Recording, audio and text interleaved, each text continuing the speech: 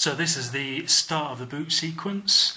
You can see the console coming up on the screen, so I can enter the username and password. Log in as normal. This is after the screen has already been set up, as you can see from the AndyPi instructions. So I just want to show you 3 things to start with, what the screen can do. So let's start with something from Pygame.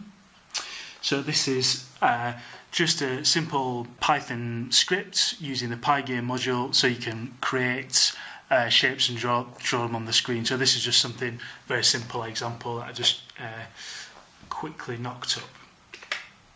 And then secondly, we'll have a look at a video. So this is an MP4 video playing with mPlayer. It's been resized already to fit onto the screen. You can change the size on the fly, but the Raspberry Pi doesn't really handle it. I haven't actually got any speakers plugged in, so you can't hear the sound from this, but you get the idea of what's happening.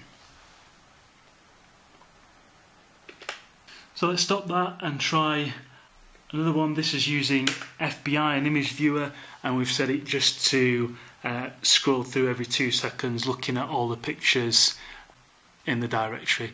So you can see it looks pretty good. Yeah, so there's 3 options.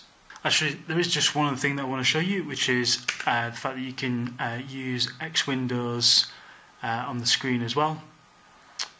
I haven't got a mouse plugged in, so there's not a huge amount I can do with it, but it just gives you an idea that it is actually possible to load it up.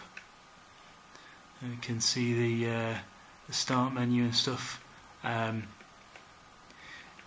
Yeah, so it's pretty small, but on a 320 by 240 screen, it is actually possible to do something that is useful. So there we go.